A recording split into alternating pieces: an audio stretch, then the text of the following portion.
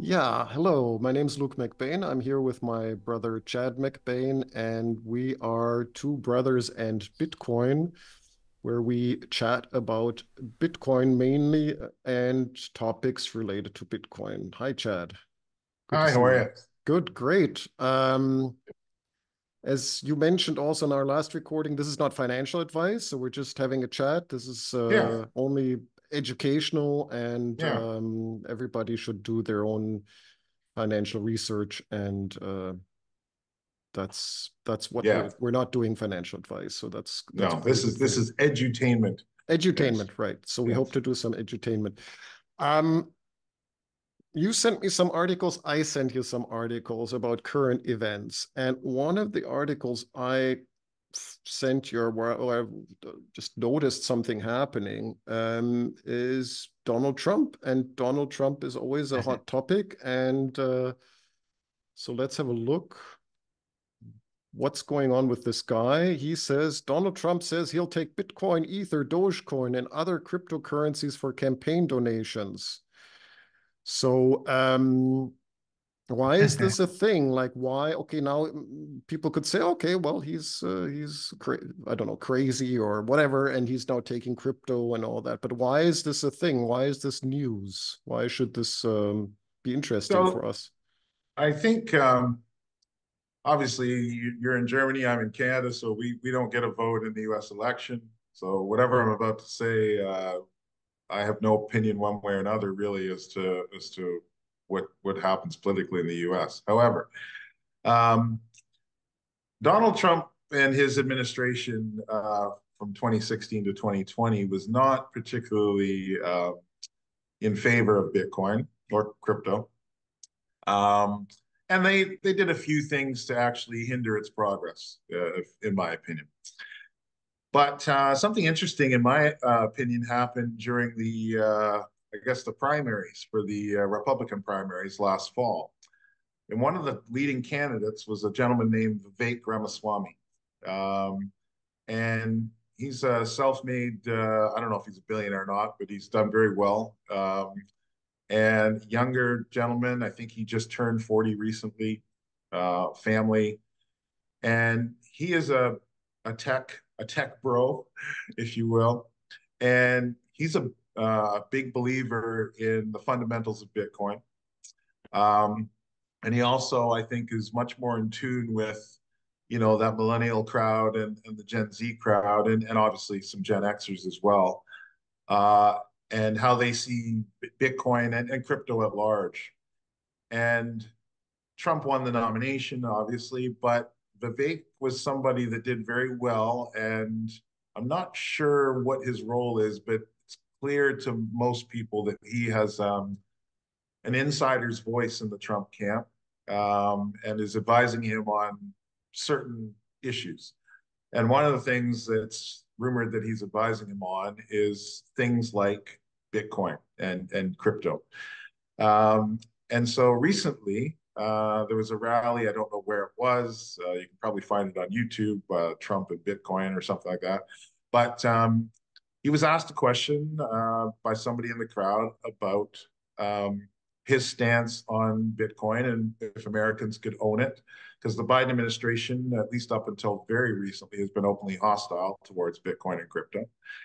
And Trump's response was basically, look, he was a big believer in the U.S. dollar, but he's thought that owning Bitcoin as a store of value was fine, and if Americans wanted to own Bitcoin and some cryptos, it was fine with him, and that if you want to own these things, you better vote for him because the Biden camp was definitely anti Bitcoin and anti crypto. So I think this is where this all started.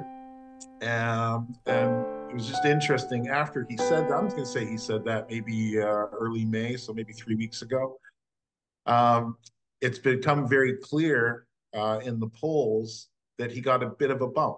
Now, look, I think there's something like 80 million Americans hold crypto, about 40 million hold Bitcoin. Now that could be as little as $5, so I don't know what it says.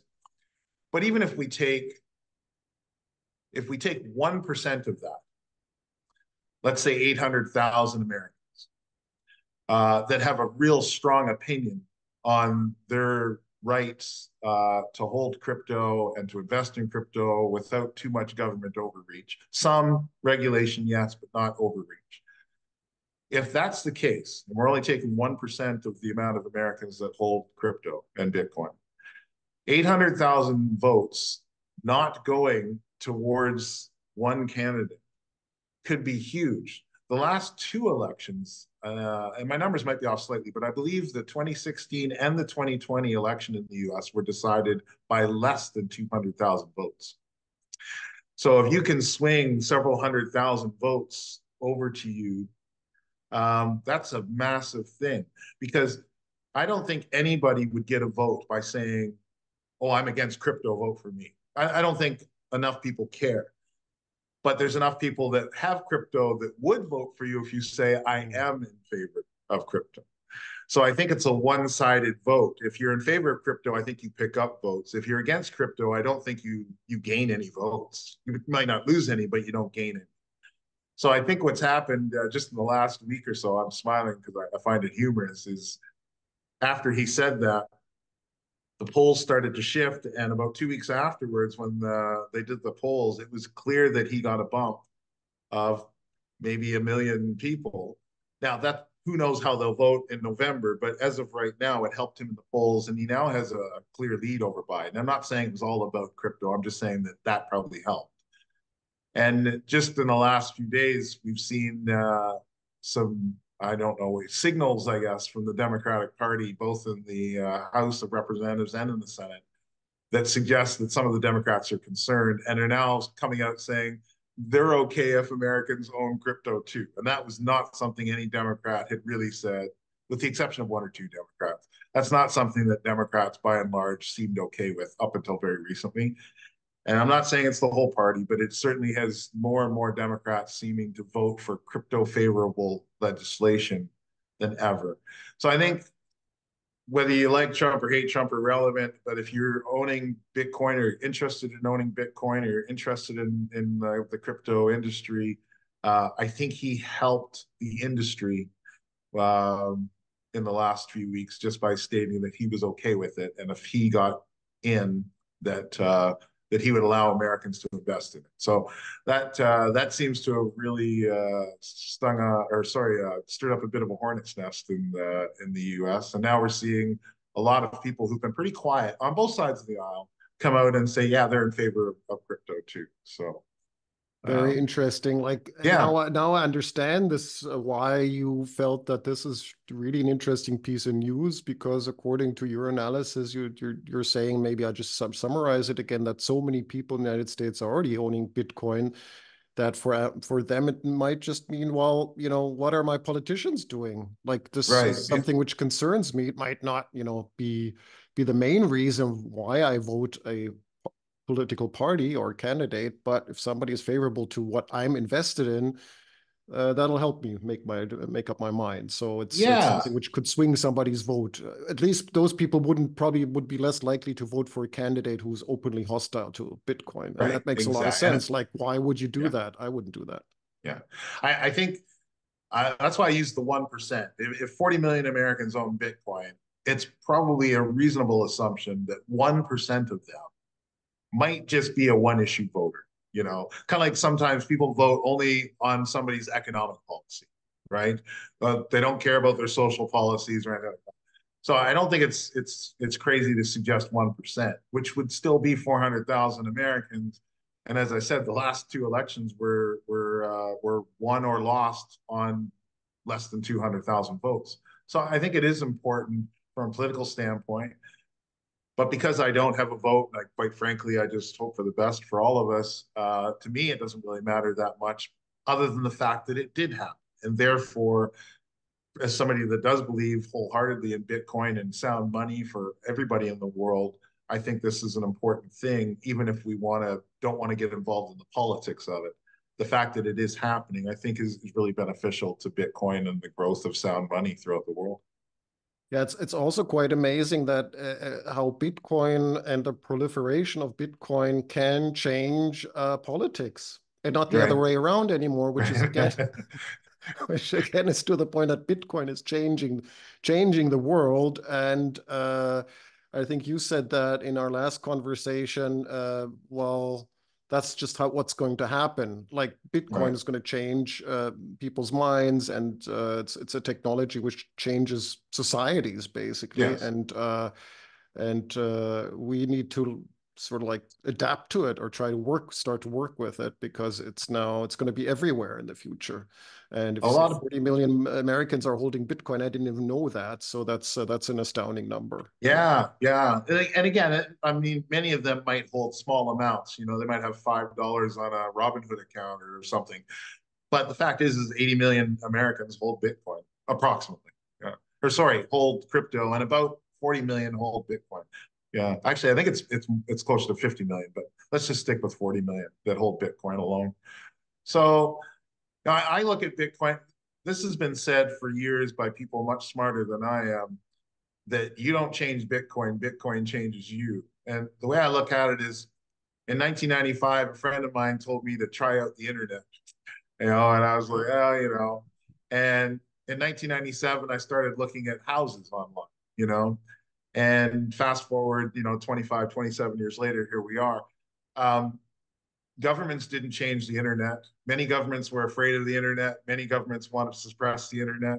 They still do in some parts of the world, but the internet was just going to do its thing. It's code, it's technology. And that's how I view Bitcoin. I think Bitcoin's just going to keep doing its thing, and we will adapt to Bitcoin or the same way that we adapted to the internet, you know? So, Yeah, amazing. I think it's a great analogy. Yeah, and internet and smartphones have changed us. yeah, And yeah, if we're really honest, they've changed human behavior and how we communicate, work, and do everything. And it's not even a very original thought, but yeah, to apply the same to Bitcoin probably is still an alien thought for many people, but it's happening. It's absolutely happening. And yeah. Bitcoin today might be me in 1997 using the internet. Like it's still really early. So, 15 years from now, we might be sitting down and saying, well, of course we use Bitcoin, like because, and actually just a fun little note, the adoption of Bitcoin is actually happening faster than the adoption of the internet globally. So, yeah. yeah, and So that's interesting. it's happening globally. Like I just was in Jordan, Amman, a couple of weeks back, and talked about Bitcoin to some colleagues over there, Jordanian colleagues, and they were like, "Yeah, Okay. we know about Bitcoin. Yeah, yeah, and crypto. Like it's Yeah. like a, you can go Yeah. everywhere in the world. People know about it. So it's already, Yeah. as you say, it's a global phenomena. Yeah. But about the adoption, I have another article which I brought, and I thought, wow, that's almost shocked me. It says here Wisconsin becomes the first state to buy Bitcoin.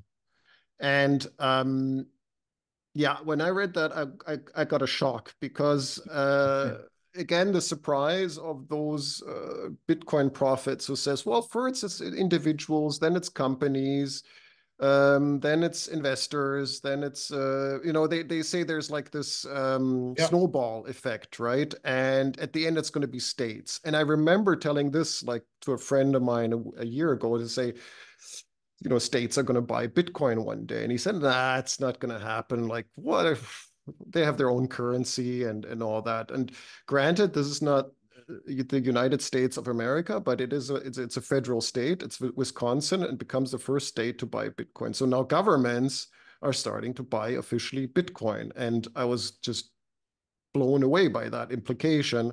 So they're buying the ETFs, which just recently have been Yeah. approved. That's just I can you say something about that? Or am I Yeah, just sure. like am I just Well, hyperventilating now, or what's going on? I think your point is 100% correct. Like it starts with the individual and then it moves up and it keeps moving up and up and up the so-called hierarchy, if you will. So just before I comment on this, I would say that I'm a little surprised that Wisconsin's the first state to buy Bitcoin. I actually don't truly believe the article, and this is what I mean when I say this. Wyoming instituted state Bitcoin banking 5 years ago in 2019. Okay. Texas has been the state itself, not just have they allowed Bitcoin mining to happen, but they themselves apparently are mining Bitcoin. Florida considers itself the Bitcoin capital of the United States, or at least Miami does anyway. Um, so maybe this has been going on much longer than we think, but what I think this is alluding to, though, is uh, sorry, this was Wisconsin. I think, and I haven't read the article, but I think now what's happening is states are, because of the ETFs, they can now legally invest in Bitcoin through the ETFs for their state pension funds. Now, I haven't read the article, so Right. yeah, That's exactly what's happening. okay, Yes. yeah. So, so now I think you're going to see this really start to snowball, because I just named 3 other states that have already been embracing Bitcoin and crypto for many years. It would make sense that those states also would like to invest in from a state pension perspective as well. So we'll probably see more states follow fairly quickly, and I wouldn't be surprised if Wyoming, Florida, and Texas, right off the top of my head, weren't far behind. I think in the next couple of years you'll see dozens of states do this.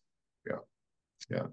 I there's something Bitcoiners have been talking about this for a number of years, but the U.S. government, through search and seizure of people that were doing, at least in their minds, illegal things, and were convicted of those things, has confiscated over 200,000 Bitcoin over the last, let's say, 12 years. The U.S. government has not sold much of it. I find that interesting.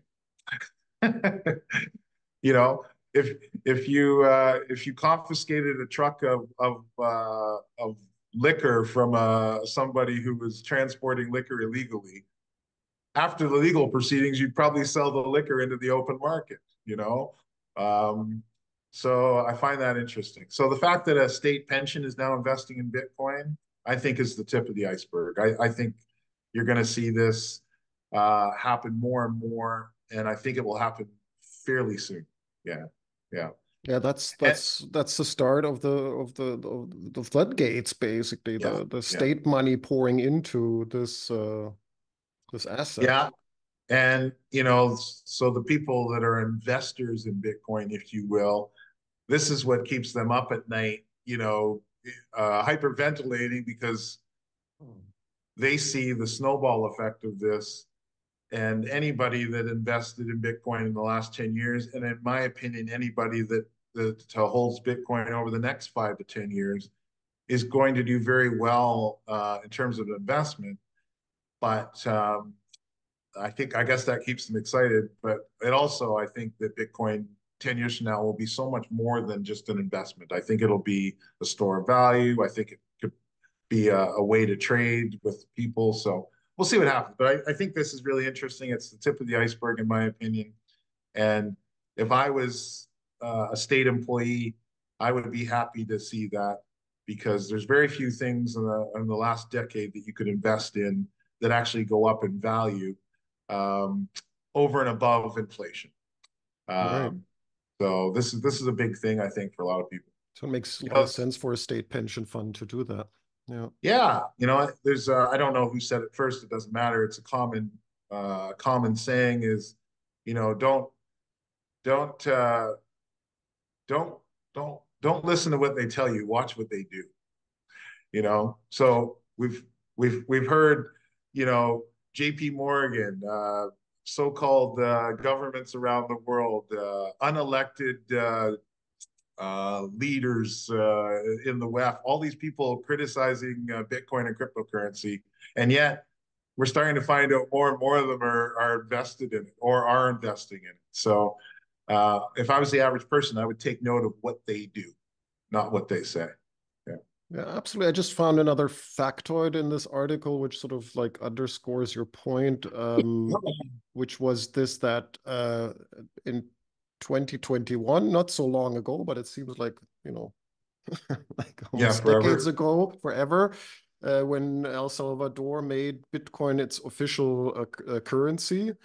Yeah. that we saw a lot of articles and people, politicians, and I don't know what investment experts ridiculing El Salvador and says this is a disaster for the country. How dare they do that? And that's just stupid. And that seems to be now a long time ago, and probably everybody forgot what they said back then. So, and now we see Wisconsin even Well, investing in that. Yeah. I think they still call him, well, they don't call him stupid, but they certainly say that he shouldn't be doing what he's doing in El Salvador. Um, but at the end of the day, they're making their bond payments, which is more than can be said for many Latin American countries. And over the long haul, they are up considerably in terms of their investment, which is only helping the state itself or the country itself, you know? So if he hadn't have bought Bitcoin with the money that they used, the money that they had in 2021 would be worth probably 25% less than it is today. Instead, he invested in something that goes up in value. So it's more than doubled his original investment so far. So Yeah, and it's good. actually, I was also astonished by this number. Actually, it seems fairly low to me after we talked about how much Bitcoins now are in these ETFs. Here, El Salvador holds 5,748 Bitcoin. Compare that to the what, 840,000, 50,000, yeah. 50,000 Bitcoin, which are now in these 11 ETFs. It seems like nothing. Like Yeah. that's like compared. And I mean, so that's also I don't know. That's all. Yeah. I just It, noticed it that. is a small number, but it's a country that has a smaller population. It's a country that financially has been struggling for a very long time, and in part, no thanks to the IMF and the World Bank. But I won't get into that too much. But anyway, the fact that they hold almost 6,000 Bitcoin in 3 years is fantastic. I'd like to see what that 6,000 Bitcoin is worth in 5 or 10 more years. I think also I don't know much about his politics or anything like that, but that to me was a great decision. I don't think it's a coincidence that he is a young president that sees the world as a digital technical place. So I think he made a good decision for his people, at least in that particular instance. Yeah. Yeah, and not a lot of countries followed suit. I think only the Democratic Republic of Congo, if I'm correct. Yeah, I think they did. And sorry, I think it was the Central African Republic or Oh, something. sorry, yeah, Central Yeah, African Republic, not DRC. yeah. Yeah. And I don't even know if they're still doing that. But to your point, to the article, I think we're about to see a lot of countries start to do it. But I have a funny feeling there's been a few countries that have been doing it for a while that just didn't disclose it. You know, if you're a Middle Eastern country, I don't know what you have to gain by disclosing it. If you're Russia or China, I don't know what you have to gain by disclosing that. Whereas El Salvador, literally on the global stage, from a political standpoint or a geopolitical standpoint, nobody cares. So I think it was a way for him to try and show his people that they're trying to do something to lift them out of, quite frankly, the situation they've been in for many decades. And also, I think it was a way for him to, how can I say this politely, extend an appendage to the IMF and to the World Bank over time. You know, interesting thing in El Salvador, just quickly, is, and again, I don't know much about the technical aspects of this, but they apparently have now started mining Bitcoin using the off gases from the volcanoes that are in El Salvador. So it's environmentally friendly because they use the volcano energy for electricity, and then of course, as anybody knows, we lose a lot of electricity in the transfer from its source to the actual communities that use it. And so apparently, the mining is taking some of the electricity that they were losing. So they're actually something that was just evaporating into thin air, they're now basically turning into an investment into the country. So just really interesting stuff being done there. Well, I think we're done for today. I think that was again a very interesting talk, and we'll have to look into this whole question. I was just thinking one day we'll have to look into this whole question of energy and discuss that again. As you Yeah, just said, what term and what sense does Bitcoin actually also change the way we produce energy? yeah, As you said, yeah, energy, Bitcoin changes us, and it'll also change the way we produce energy. And anyway, one day we'll yeah, have to get into that with yeah, some for interesting sure. articles because I think that's also something a lot of people don't know. No, Yeah, yeah. most people think it's bad for the environment. It's actually fantastic, but we'll get into that another time. Yeah. Yeah, So thanks a lot for your time and your insights. It was pretty exciting news, and I hope I'll see you soon. sounds good. Same here. Okay, take care. You too.